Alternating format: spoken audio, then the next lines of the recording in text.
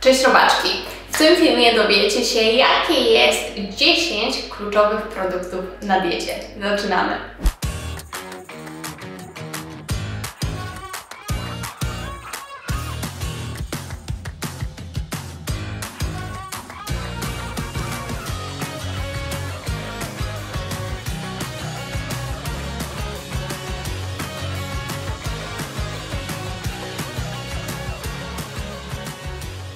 Zanim jednak przejdziemy do filmu, żebym nie musiała o tym wspominać w trakcie, oczywiście wszystko sprowadza się do jakości produktów. Będą pewnie komentarze, które powiedzą, że ale to jest niezdrowe, bo jakość jest słaba i prawda jest taka, że dotyczy to każdego produktu, czy to będzie mięso, czy to będą warzywa, czy to będą owoce, więc żeby to od razu sobie wyjaśnić, tak, jak najbardziej jakość jest kluczowa. Jeżeli ten film Wam się podoba, to dajcie łapkę w górę, subskrybujcie mój kanał, jeżeli jeszcze tego nie robicie. Tworzymy tutaj mega fajną społeczność, ja dostaję super wiadomości od Was codziennie, co mnie niesamowicie cieszy i możecie też mnie obserwować na Instagramie. Tam regularnie wrzucam nowe przepisy diety ketogenicznej, trochę inspiracji treningowych i jak dołączycie do naszej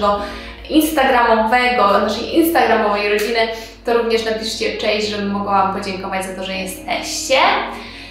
I bez zbędnego przedłużania przechodzimy do pierwszego produktu, którego ja powinnam jeść zdecydowanie więcej i to jest łosoś. Łosoś oczywiście, tak jak powiedziałam, dobrej jakości, jest bardzo bogaty w kwasy omega-3, co bardzo dobrze działa na nasz organizm, zresztą jest udowodnione, są badania, które mówią o tym, że osoby, które spożywają dużą ilość, no zależy co takowo jest dużą ilość łososia i dobrej jakości ryb, mają mniejsze szanse zachorowań na wszelkiego rodzaju choroby serca i omega-3 jest tutaj bardzo ważne. Natomiast łosoś to nie jest tylko omega-3, to jest również magnez, potas, witaminy z grupy B i jest to fajnej jakości również tłusta ryba, która będzie się mega sprawdzała na diecie ketogenicznej. Jeżeli chodzi o łososia, to takie są zalecenia, żeby jeść taką rybę przynajmniej raz w tygodniu. Drugi produkt to jarmuż. Wiem, że wiele z Was się wykrzywi na słowo jarmuż i dlatego czasami dobrym rozwiązaniem będzie dodawanie jarmużu na przykład do jakiegoś smoothie albo robienie z niego soku, jeżeli macie sokowirówkę taką wolnoobrotową. Jarmuż jest bardzo bogaty w witaminę A. Jarmuż jest bogaty w witaminę C, ma bardzo dużo antyoksydantów i mówi się, że jest zdecydowanie albo przynajmniej trochę zdrowszy niż szpinak. Trzeci produkt to jest taki w ogóle produkt, który bardzo łatwo wprowadzić do wielu posiłków i o którym chyba wszyscy wiemy, bo często się mówi, że powinno się go stosować przy przeziębieniach. To jest czosnek. No i co prawda ten zapach może być trochę kontrowersyjny po zjedzeniu czosnku, ale generalnie jest on smaczny i nadaje potrawom taki fajny smak, więc myślę, że jest łatwy w użytku. A jeżeli chodzi o czosnek, to dużo badań pokazuje, że może obniżać ciśnienie krwi, może obniżać ten zły cholesterol, ma zarówno dużo witamin z grupy B, jak i C, więc jest bardzo dobry dla naszego zdrowia, a tym samym też sprawia, że te nasze potrawy smakują dużo lepiej. Punkt czwarty, owoce morza. Znowu to są takie produkty, których ja nie jadam wystarczająco i znowu tutaj oczywiście jakość będzie kluczowa. Natomiast owoce morza przede wszystkim mają dużą dawkę witamin z grupy B12. Ja na przykład jestem taką osobą, która często boryka się z niedoborami witaminy B12, a jest to bardzo istotny pierwiastek w naszym organizmie, bardzo istotna witamina w naszym organizmie, ze względu na to, że ma też duży wpływ na funkcję naszego mózgu, także nie wolno o tym zapominać i myślę, że owoce morza są również tak szerokim pojęciem. Można z nich wykonywać tak dużo potraw, bo czy to będą jakieś z kuchni azjatyckiej, czy śródziemnomorskiej, więc można je przygotowywać naprawdę na różne sposoby. Będzie to fajne rozwiązanie, żeby trochę sobie te posiłki urozmaicić. Piąty punkt to jest taki punkt, który ja bym bardzo chciała wprowadzić do swojego życia, ale mam z tym naprawdę ogromny problem. I to jest wątróbka, bo generalnie podroby. I w ogóle tutaj od razu Wam przeczytam, jakie są witaminy w wątróbce, dlatego że jest ich tak dużo, że pewnie jakąś zaraz zapomnę. Mamy tak, witaminę B12, witaminę B5, witaminę B6, witaminę B2, witaminę A, cynk, selenium, czyli selen. Więc tych witamin naprawdę mamy bardzo dużo. I generalnie o podrobach mówi się coraz więcej dobrego. W ogóle wątróbka to jest super też sposób na dostarczenie dobrej jakości białka swojemu organizmowi. Bardzo wskazana jest wątróbka przy diecie zarówno ketogenicznej, jak i diecie karniwora, aczkolwiek jest wskazana tak naprawdę przy każdej diecie i myślę, że jeżeli jest dobrze przyrządzona, to może być bardzo smaczna. Ja na przykład lubię wątróbkę w formie pasztetu, ale wolałabym jednak nauczyć się ją jeść w takiej jak najprostszej postaci, bo myślę, że wtedy można najwięcej tych wartości odżywczych z niej wyciągnąć, także wątróbka będzie na miejscu 5, ale nie wiem, czy nie powinna być trochę wyżej w tej klasyfikacji. Szósty produkt to są jagody i bardzo się cieszę, że one akurat tutaj są, dlatego że jagody są nawet keto-friendly, że tak powiem, czyli są to owoce, które można jeść na diecie ketogenicznej. Zawierają bardzo dużo antyoksydantów. Są badania również, które pokazują, że znowu obniżają ten zły cholesterol, że mają bardzo pozytywny wpływ na walkę z nowotworem.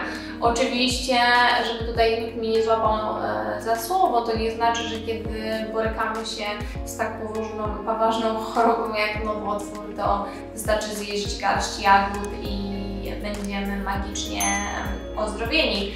Natomiast myślę, że przy walce z tak poważną chorobą ważny jest całokształt i dbanie o każdy aspekt naszego życia, więc jeżeli możemy takie te małe kafelki złożyć w całość, to dlaczego nie? I akurat zwracanie uwagi na to, co zjadamy i jakiej jakości produkty jemy i jakie to będą produkty, też na pewno jest niesamowicie istotne. Punkt 7, chyba 7, to są żółtka. Często w diecie widzimy, że ludzie głównie jedzą białka, no bo białka jajek, dlatego że one są mniej kaloryczne i unikają żółtek. Gdzie powinno być zupełnie odwrotnie, to żółtko ma najwięcej wartości odżywczych, najwięcej witamin, chroni nasze oczy przed wszelkiego rodzaju chorobami, które mogą spowodować, że nasz wzrok się pogorszy. To żółtko zostało zdemonizowane przez cholesterol, ale są już rewelacyjne badania, które pokazują, że cholesterol zawarty w jedzeniu nie ma bezpośredniego wpływu na podwyższanie cholesterolu we krwi. W związku z powyższym nie powinniśmy obawiać się cholesterolu, jeżeli chodzi o jajka. Można je spokojnie zjadać i nie powinno się absolutnie unikać żółtka, dlatego że w żółtku są wszystkie te wartości odżywcze, o które powinno nam chodzić, które powinny być dla nas ważne. I oczywiście znowu wybierajmy po prostu te jajka, które są dobrej jakości, a jeżeli mamy możliwość kupić je, nie wiem, od sąsiada, który mieszka gdzieś blisko nas i ma własną farmę i własne kury, to w ogóle jest wtedy idealnie. Punkt 8. To jest gorzka czekolada. Gorzka czekolada jest bogata w magnez, jest bogata w wiele antyoksydantów i badania pokazały, że właściwie czekolada gorzka jest najwyżej na skali, jeżeli chodzi o antyoksydanty, bo będzie wyżej m.in. niż wspomniane wcześniej jagody. Także nie demonizujmy też kakao, nie demonizujmy też gorzkiej czekolady. Jeżeli wybieramy tą naprawdę gorzką czekoladę, która nie jest super dosładzana, to jest to znowu bardzo fajny produkt, którego nie powinniśmy, a właściwie powinniśmy wprowadzać do swojej diety. Numer 9. Tutaj wzbudzę kontrowersje na diecie ketogenicznej, ale to są ziemniaki. Ziemniaki również to są warzywa, które są bogate w witaminę B.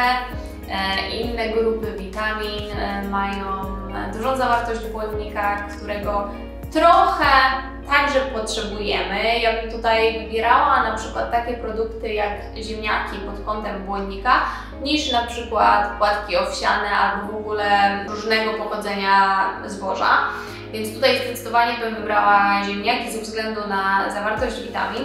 I jeżeli nie mówimy o keto-adaptacji, a o już diecie ketogenicznej, to naprawdę zjedzenie 1-2 ziemniaków nie będzie miało ogromnego wpływu na to, że wypadniemy z diety ketogenicznej. Ja nie mówię, że mamy jeść je codziennie i na każdy posiłek, ale od czasu do czasu to nie powinno mieć żadnego wpływu na Wasz progres na diecie ketogenicznej. Ostatni 10.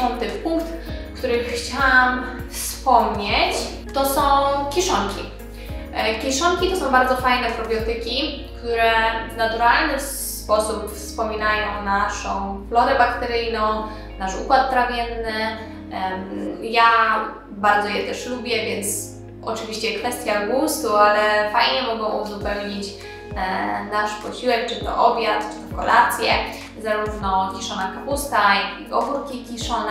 Wszelkiego rodzaju kiszonki będą w większości przypadków bardzo pozytywnie wpływać na nasz układ trawienny i w naturalny sposób będą wspierać naszą florę bakteryjną, a myślę, że co do zasady nie bez powodu się mówi, że jelita to jest nasz drugi mózg, dlatego że wiele chorób, czy wiele schorzeń, czy też nasze samopoczucie bardzo często w jakiś sposób pośredni lub bezpośredni jest powiązane albo ze złym trawieniem, albo z chorobami układu pokarmowego.